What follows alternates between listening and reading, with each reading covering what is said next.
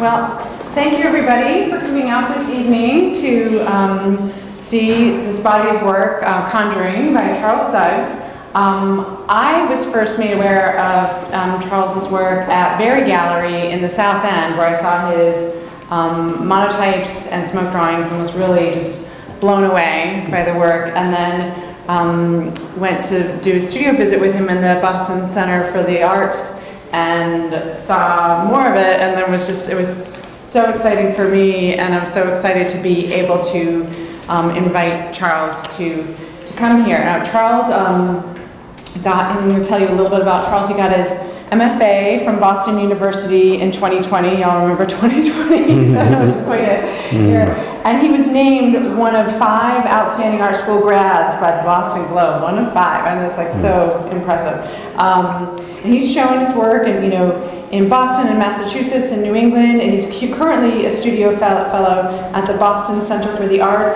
He's also had public conversation with Joel Christian Gill, who's now head of the visual, art and the visual image program at BU. So he's been doing amazing things, and I also invite you, if you haven't seen his website, to look at his website. We have one animation, here tonight, but he has some stunning animations as well. But we wanted to, for this show, to focus on these amazing smoke drawings. So without any further ado, I will let Charles tell us a little bit about the work, and thank you again for coming.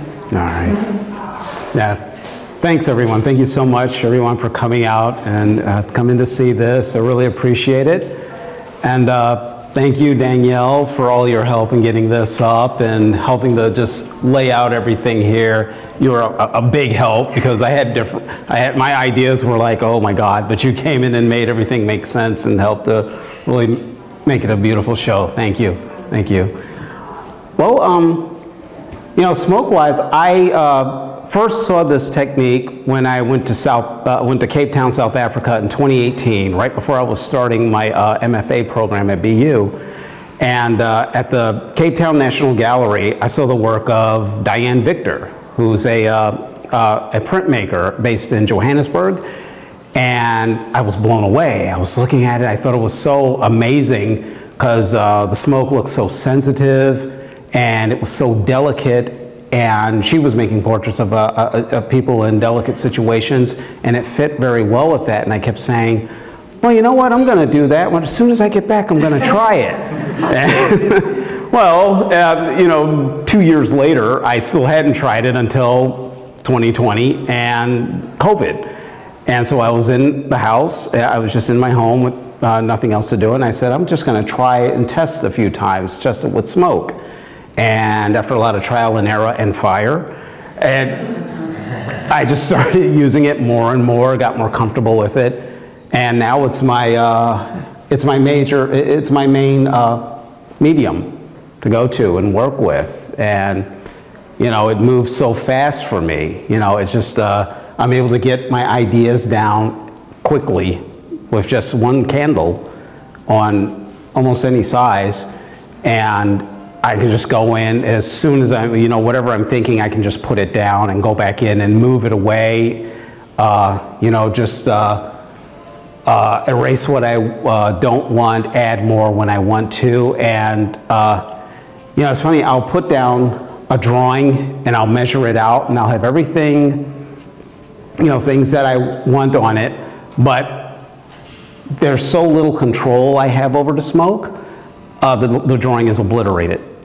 So I have to go back and redo everything, but I like that for some reason, and it always gives me something a little different and something that I'm not, that I wasn't really planning for, but then I'm always mostly happy with the result that I get, and I'm always, able to get something new out of it. So it gives me something back in that return. I get to just make something, and I'm surprised when I see the final result.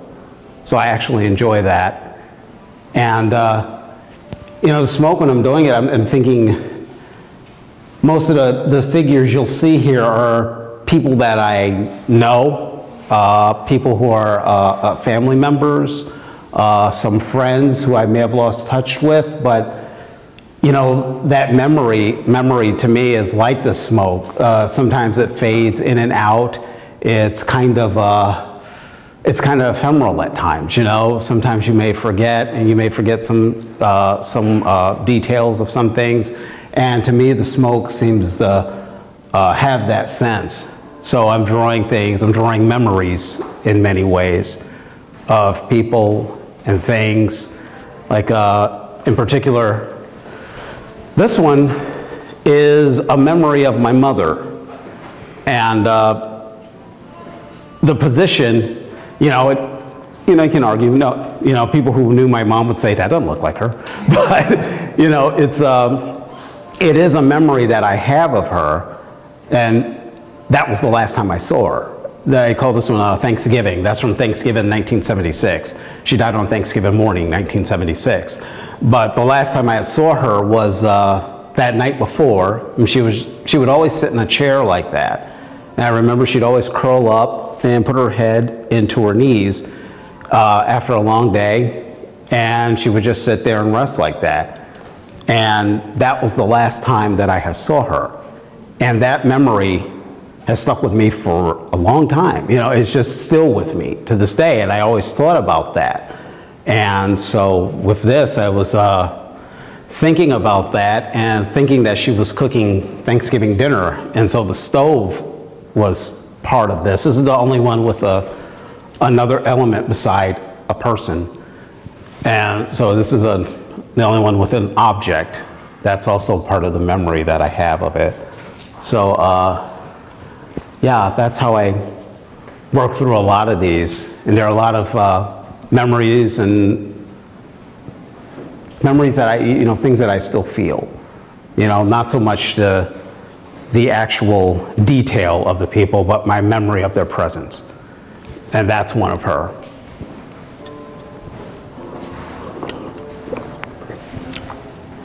And the others are family members, some friends, events and times that we had together. And so the smoke just gives me that sense of a memory that's kind of in and out. And plus, I just really like using the medium itself, because I'm able to just, again, like I said before, move as fast as I think.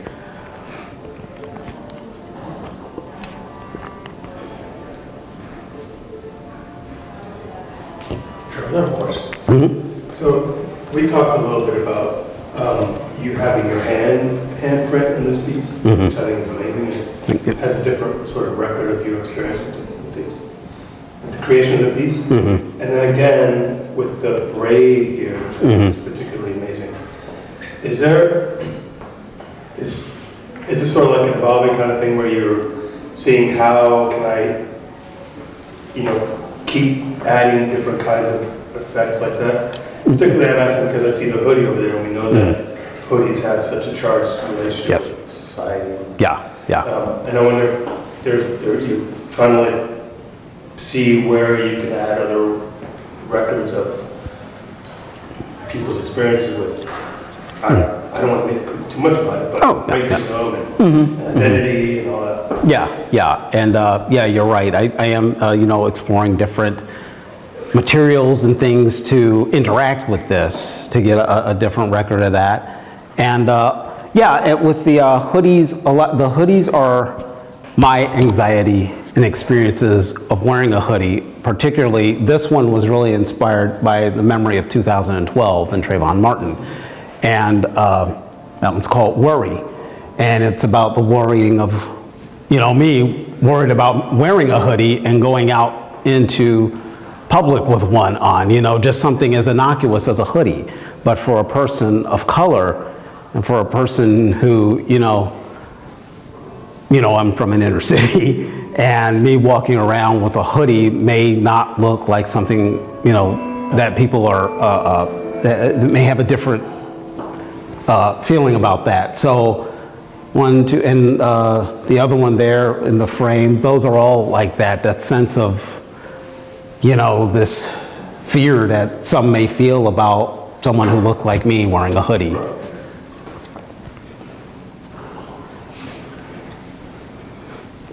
There'll probably be more of those too, a lot of that. And the one with the braids, crown, and you know, I'm not trying to, you know, it's mainly based on, you know, my own feelings. I'm not trying to comment on something that's happening right now, but if something that's happening is similar to the work I'm doing, that's fine to me. You know, I don't want to try and chase that if it's something that's happening now.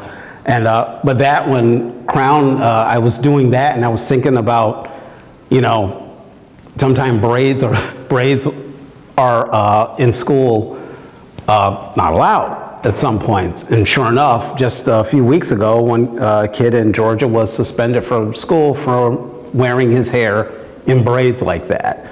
And you know, I was just thinking, you know, I named that one crown because that, you know, there is a such thing called the Crown Act, where you're not supposed to suspend kids from school from wearing their braids like that.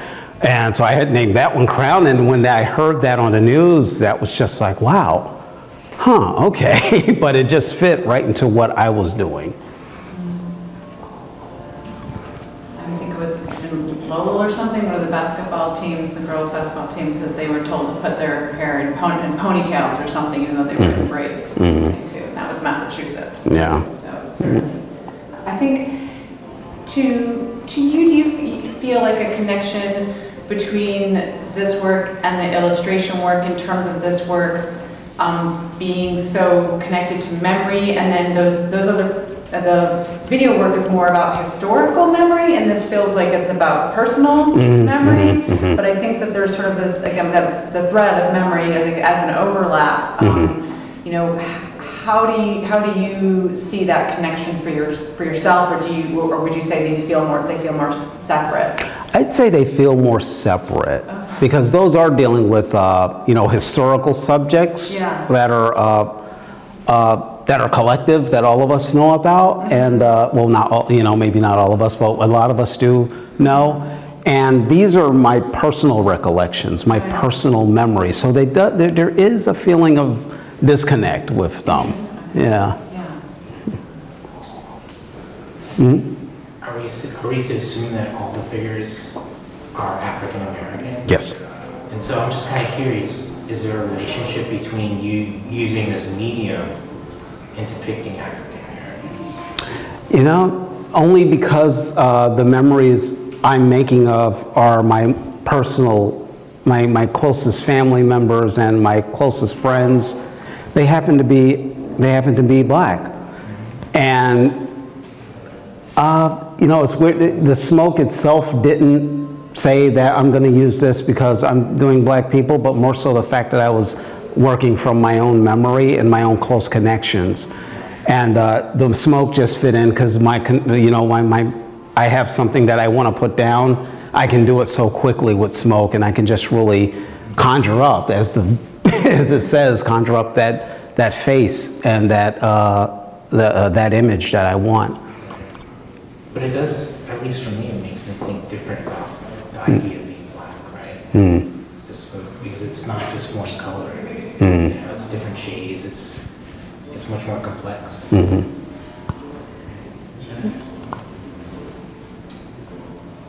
you talk a little bit about your process of getting the smoke down, and then maybe reductive aspect of it too? Oh yeah. I usually I have it up high, either at an angle or completely suspended, usually on two very tall ladders or scaffold, mostly ladders in my place. And then I'll use a candle just to let the smoke rise up onto the surface.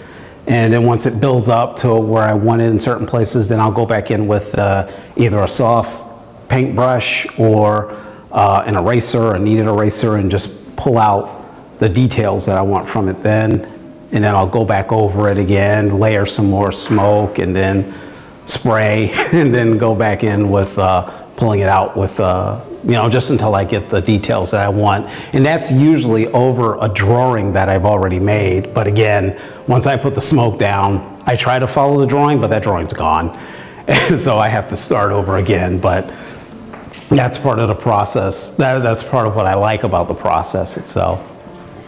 does your memory become sharper as you go through the process? Sometimes it's kind of it's a little sharper, but then sometimes I make stuff up, I find, you know? Sometimes my memory is, you know, there's maybe some nostalgia, and there's just something that I'll see in the smoke, and then I'll want to add some more to it, you know?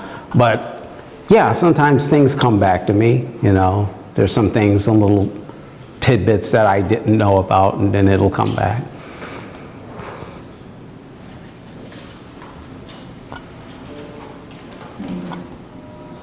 I think what seems so cool about the smoke to me is that it's so dynamic. I mean, it just, you can't really fix it. It seems like everything in it is either really vulnerable, about to blow away, or incredibly resilient, like emerging out of this kind of nebulous things. I just always like so moving to see this.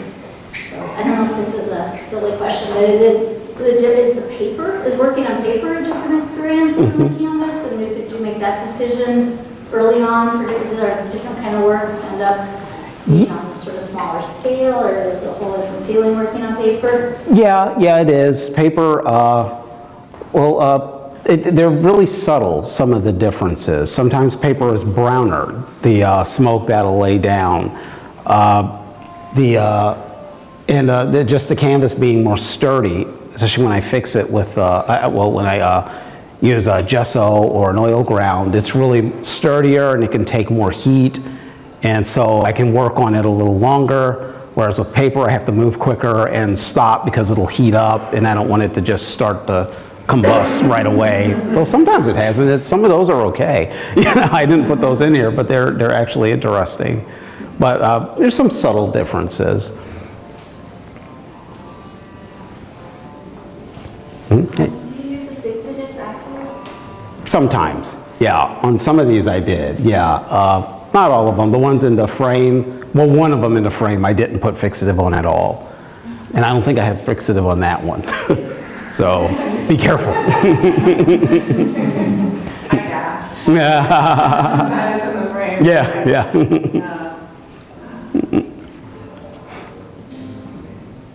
I think what Randy said about those sort of both the vulnerability and the strength of the flame, because I think there's even construction processes, right, with wood, where you char wood to make it impenetrable to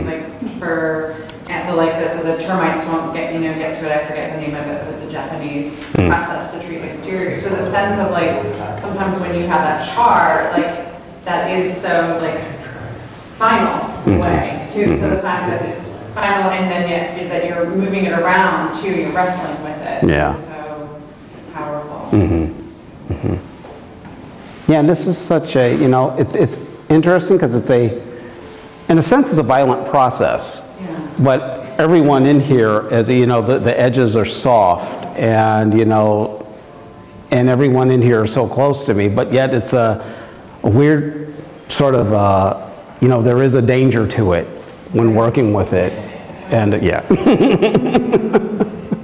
even I think of in the Catholic Church, right? You light a candle for somebody, sometimes as a memory or as a prayer too, and so that you were saying one candle per drawing, per drawing, lighting a candle, so that also seems so powerful.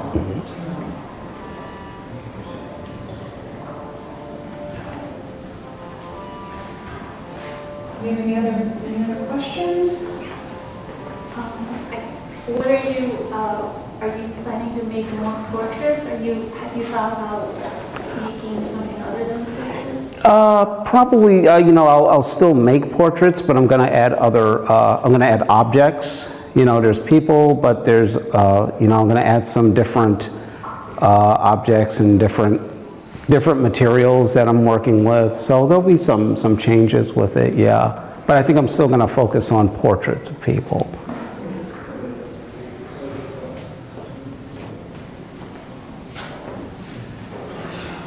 When you do friends you haven't seen in a while, are you doing it from memory, or do you use a picture to remind yourself? I usually do it from memory. Because, it's funny, I have a hard time drawing from photos at times. The photo, I don't know, there's something more in the memory that something in my memory is, I can remember more of them. The picture just gives me I don't know, an outline. Yeah. So I usually try to work from memory as much as I can.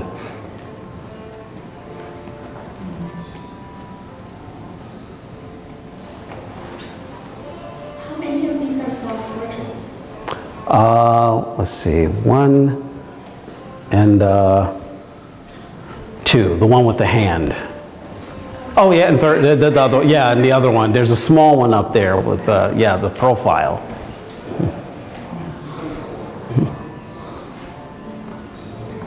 I actually have another question. You say that you're like, the people who knew your mom would say that doesn't look like her.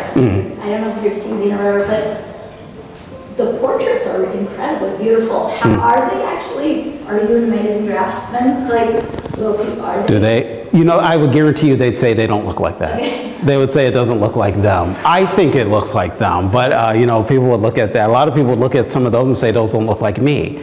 But you know, I don't think they would think that, but they, you know, it does to me. It's you know, it looks like them. It's how I remember them looking and being. So yeah. Yeah. So the element of it being really a portrait, as of memory. Yeah. More than sort of trying to specific. Yeah. Right. Yeah.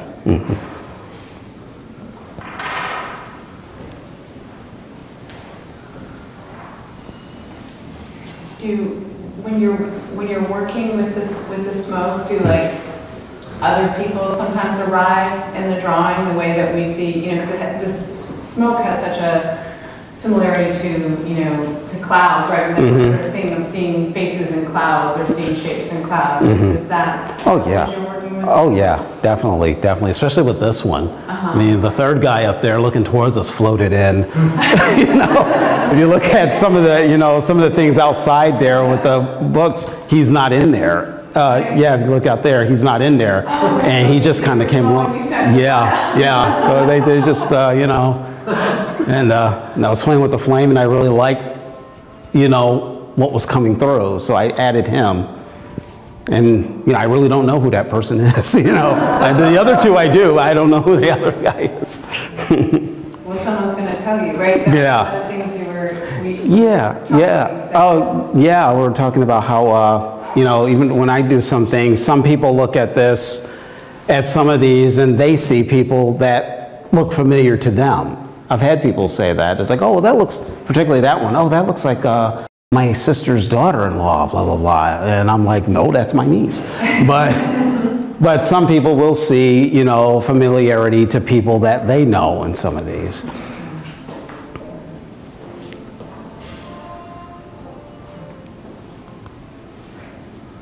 I'm sorry I was late. So you can talk about this.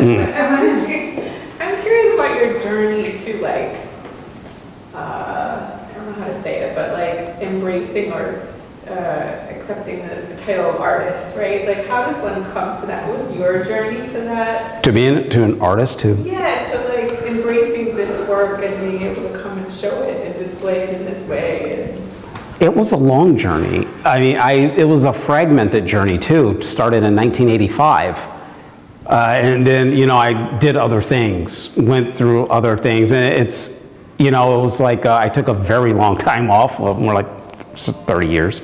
And I came back to it just because after doing all these other things and after going to South Africa, I really wanted to really do art and, you know, show it. You know, so many times I do art and I wouldn't show it. You know, it was just something I would do and that was it. But that journey was just over time. And after a long time, it was something I wanted to go back to, art. You know, I wanted to go back and started doing it. And I realized I really needed to show it, you know, to more people, you know. I just think there's so many people in our community who engage in art, like creating art, but they don't think of themselves in that way. And they sort of think they could display and show. So it's wonderful to hear that you can have it in there, go away and come back to it. Yeah, definitely.